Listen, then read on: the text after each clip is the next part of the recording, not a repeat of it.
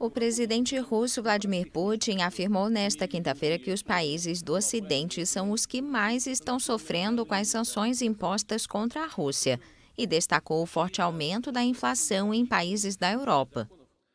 Os autores das sanções econômicas, guiados pela miopia, ambições políticas infladas e pela russofobia, dão um golpe muito mais duro em seus próprios interesses nacionais, suas próprias economias e o bem-estar de seus próprios cidadãos.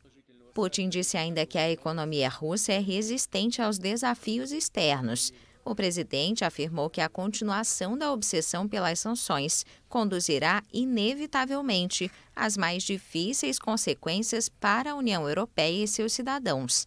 Putin também celebrou o fortalecimento da moeda russa e a desaceleração gradual da inflação, depois de ter disparado até 16,7% em março passado.